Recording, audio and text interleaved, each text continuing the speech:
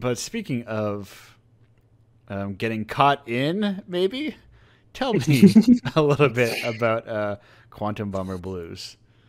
Okay, so it's like this it's like a arcade uh sort of narrative sort of thing. It's like I went for like a 50-50 split between like arcade gameplay and like strong narrative focus on Yeah. it.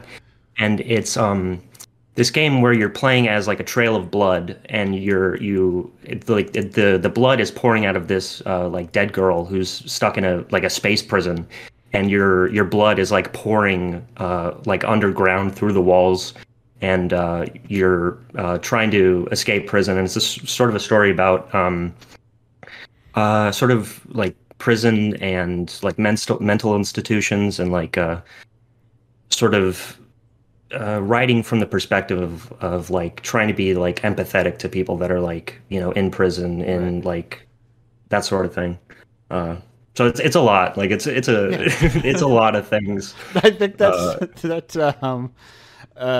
the beauty of short form art in like it's like all it's a lot of things in a very small package. Like clearly someone had like there's a lot of ideas all going on at once, and the contrast into some things that are like 80 hours long and have one idea. exactly. Yeah, that's my biggest pet peeve with games at the moment. I just want, like with Quantum Bummer Blues, I really try to pare everything down to be like as simple as possible. Like I chose like the game is basically running in like an Atari resolution. Like Yeah. I want as much like ideas in as small of a space as I can possibly manage, you know? Right, right. I think Right. I think you get that a lot in independent art because maybe Right, exactly. they Yeah. feel like everything could be their last also. Exactly. Yeah. Or just like the lack of. So speaking of, I have a very specific question from an anonymous. Ooh. What inspired you? Because this does not technically this does not address you, but also technically it does not apply to either of our other guests. Okay. Which is what inspired you to use blood as the character you control? Oh, it was it was based on a nightmare I had, where I was like killed by the mafia, and like as I was laying there dying, I was still like conscious, and I was trying to like find a way to signal for help. And as soon as I woke up from that, I was like, wow, that was a really weird nightmare. I should write that down because maybe Yeah. I can make a game out of it. And then I sort of sat on it for a while because like the initial idea, it was just like it would probably just be something like the game Ghost Trick. I don't know if you're familiar with Yes, that. very familiar with Ghost Trick. Yeah, yeah. So, but like, and I like Ghost Trick, but I didn't want to like copy that game. So Yeah. the blood concept just kind of sat in my notes app for a while. Um, but then I was listening to a Johnny Cash record about a year ago, the one he recorded in Folsom Prison. That's very, very apropos you say that because I was thinking exactly about that album in when Yeah, you yeah, yeah. when you So it was described the it. game. Yeah. So the final track on that album, it's Greystone Chapel, which was written by one of the inmates in the prison at the time. And the chorus is, "Inside the walls of prison, my body may be, but my Lord has set my soul free." And as soon as I heard that, it made me think about some stuff that happened to me a few years ago, and it made me think about that blood concept. And I was like, listening to that album in that moment was like my vision from God, I guess, where I was like, Right. I should make a game about this, like, and that's when I committed to it. Yeah, I was.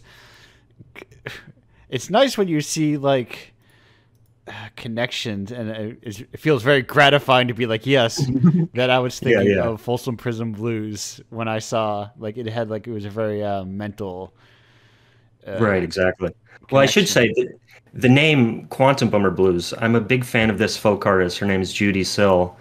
She had a song that she wrote when she was in prison, called Dead Time Bummer Blues, and that's where the name Quantum Bummer Blues comes from. Yeah. I really I like bummer blues as a phrase a lot, so I just Yes. stole it.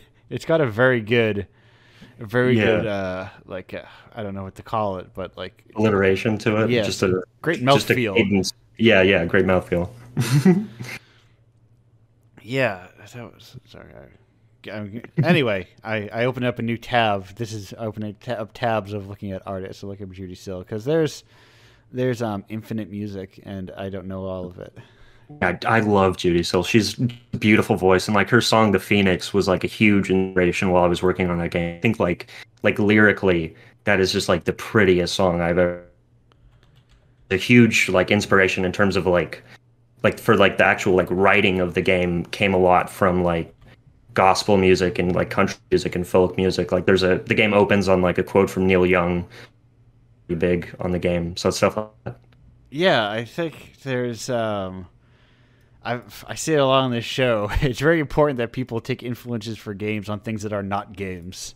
Exactly. I think that's uh I always take for every game I've made, like the initial inspiration has always been music. And Yeah. then like I work in some game like inspirations, but I think a big problem, and especially in a lot of like you see it in like the like indie projects that are like bigger scale sort of thing, Yeah. like double A sort of thing, where like you can tell the only like reference point they have is like other video games, and like the you can tell like the initial pitch was just like, oh, what if we made like Super Metroid, but it was also Dark Souls? And I just think Right. that kind of stuff is just like it's just kind of played out and a little boring. You know what I Right, right, mean? right. You can see the bones of all the other games that they put together to make that game. Right, which I feel like is kind of missing the point of Yeah. like being an independent artist. What You if know what I what if we mean? made Binding of Isaac, but it kind of looked like Don't Starve, Yeah, no, no. but also it was kind of it was using like the wholesome vibes. Oh God. Yeah, yeah. It feels like you feel, I don't know, an emptiness, I think. Yeah, for sure, for sure. Which is Which is but that's the weird thing about games is that they can still be enjoyable to play even if they're kind of empty. yeah, yeah, and then it always kind of stings. Like this year, the game Sifu Yeah. came out, and like like I think that game's like aesthetically like fine, but like I know like gameplay wise, I really like what it's doing, but I just think the visuals are so like drab to me, and I have a Right. hard time. I just had a hard time like sticking with it. I haven't beaten it yet, even though it's like my thing, like arcade beat 'em up. Like I'm there, but I haven't felt that pull from it. You know?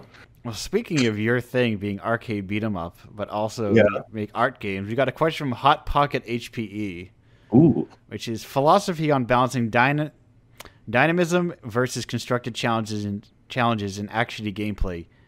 For example, in Quantum Bomber Blues, how much the chaotic bouncing of atoms contributes versus the fixed level geometry. Do you prefer leaning one way or the other? Seems to Oh, me for that me.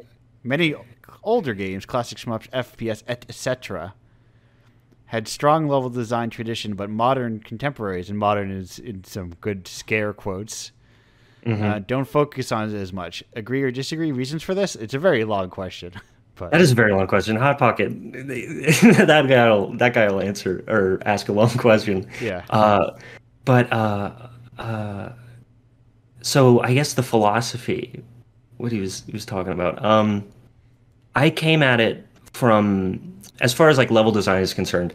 I do not care about level design. I'm just yeah, not interested. All I care about is like mechanics and like weird, very dynamic uh, mechanics like that. Like all of the level designs were just like either drawings that I literally like scribbled out on my drawing tablet in right, like 5 minutes, or they were like photographs. Like one of the levels is literally just a picture of my dog that I like compressed down and put into the game. And it was sort of like just because I think it's like that's a funny thing to do because like most games just aren't even there. But also like I wanted to sort of see and like sort of prove to myself that I could make something uh, that mechanically is like so strong that the level design is completely irrelevant. You know what I right. mean? Like regardless, like a level could be a picture of my dog or like a picture of my open mouth, and the game would still be fun to play. You know what I mean?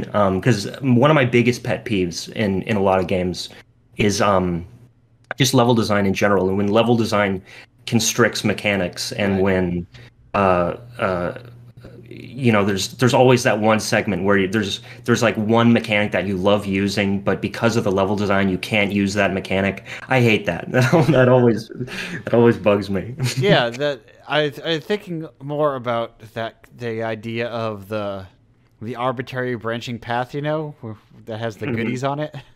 Yeah, no. Of like, why do those exist? Like, what function do they serve, really? Hmm. And like, Yeah. and I mean, if as a fan of beat 'em ups, I would say beat 'em ups have zero level design in them generally. And that's great. They are That's flat great. planes. uh, yeah. Yeah, because they are strictly mechanical sorts of things. Right. I'm all about those mechanics. And one of the things with Quantum Bumper Blues was like if like because like the mechanics are static throughout basically like the entire game, right? And they don't really change all that much. And so a big question I had was like, how am I going to like evolve these mechanics? How can I make because like every screen you start your blood, you go up into the open area, then you like smash the atoms. Every screen has 9 atoms on it, so it's all Yeah. the same. Um, and but so I implemented sort of a weird sort of dynamic difficulty system. So like even if the mechanics aren't changing, like your relationship to the mechanics are changing. You know what I mean? Yeah. Um, yeah. So it's sort of there is this sort of build up intention and sort of like your game plan is always changing, even if the mechanics aren't. Which was something that I was trying to go for, and I think I sort of pulled it off. Yeah, yeah.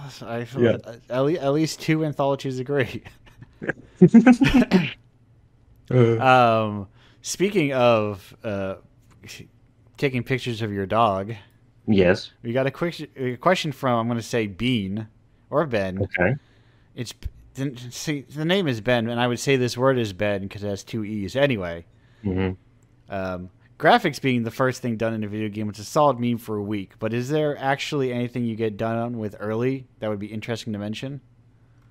Um, I I mean like the graphics are like almost like with all my games it's like I basically just use placeholder sprites and like I at some point I plan on changing it but then I'm like I just go against it and I just use the placeholder sprites forever. Yeah, But like with the way I design games, like I don't have design documents. I write down very few of my ideas. So it's like game design and just game making in general is like a very for me is like a very iterative, slow process. So there's very little that I get done like early on. right. Honestly, like Quantum Bumper Blues was not like in like a what I would consider like a shippable state until like 3 days before like the release date. Right. Like it came together. It did not come together at all until like right before I had announced that I was going to release it. No, I have a similar. I take a similar path or a very different path to get there, but I have a similar Mhm. endpoint where nothing's done until basically it's done. Right, exactly. Yeah. I don't make vertical slices. Yeah, no. That is so. You answered another question inadvertently that maybe Oh, we'll hear really? a question of John's that we will hear in full, perhaps with a later guest. But the final question we have from Tony Finale. Hmm. What are your fave and least favorite JRPGs? Um, Gosh, favorite, I would say mechanically my favorite is Breath of Fire Dragon Quarter. I'm I really loved. Oh, what's that? I was gonna say I'm very close to playing Dragon Quarter. I highly recommend it. I have not finished it, Yeah. but what I played of it was extremely good. If you like Resident Evil at all, it's pretty close to that. Oh, I've been Um, playing Evil Within oh, lately, really? and Oh, I go on. I was gonna say I the second one is kind of like my ideal for survival horror. I think. Really? Yeah, I've heard mixed things about that one. it is. There is mixed stuff to it, but the movement. If we talk about mechanics, like it feels like I move like I think a horror character should move. Like I can always, you can always kind of retreat, Hmm. and it feels like that scrambly sort of horror thing where it's either you're ahead or if you're not ahead, you're already behind. Right, right. Yeah, that's the stuff. That which is like my very specific thing that I want. uh, yeah, well, Yeah, tell me about Dragon. Dragon. Yeah, Yeah, Dragon Quarter's like that. It's got that Resident Evil like limited save. It has like ink ribbon system. It's got this like uh this weird meter where it's like constantly ticking up, and if it ever hits 100%, like the game is over and you have to restart the entire game. So it's like really brutal like that. So I really like that's one of my favorite JRPGs. I also love Earthbound, um, the original Dragon Quest. Um, hmm, I think that's probably off the top of my head it for favorites. I Yeah. don't know. I don't know if I have a least favorite JRPG. Like, I'm not a fan of the genre, but there's nothing sticks out in my mind as like I played Shin Megami Tensei 5 when it came out last year. I thought that game was pretty bad. Did not care for it. Uh, but generally, I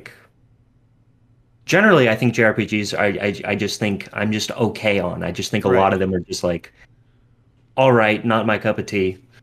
Uh, Yeah. so No. that's my answer. That's the beauty of genres. Right. It's the Yeah. same. It's the same thing across everything. Someone will go very much like someone could tell you all the 18 million subgenres of jazz, and someone else would be Mhm. like, I guess it's fine if someone's playing in the background. Right. Someone else is like, no, you don't understand how poison works in this game versus these other games. It's all this one's Oh wait, percentile. wait, I forgot to mention Sweet Home. I just had a video about that on my YouTube channel. I forgot to mention that one. That one's one of my favorite JRPGs. Sweet Home. Also, yeah, also a horror-ish Yeah. adjacent thing. I think that's it. Oh, well, perfect. Well, that's that perfectly times for roughly the end of our 20 minutes here, Heather. Nice. I know it goes down smooth and quick. Yeah, it was a lot quicker than I imagined. No, yeah, it's and I imagine you'll stick around. You're not going anywhere. No, I'm sticking around. Oh, Yes. perfect. Well, Mhm. thank you for being here. Yeah, thank you for having me on. Thank you so Thank you much. for being involved in this whole thing. Yeah, yeah. We will be back in where's this thingy here? Roughly 2 minutes and 47 seconds. All right, everyone. Goodbye for now.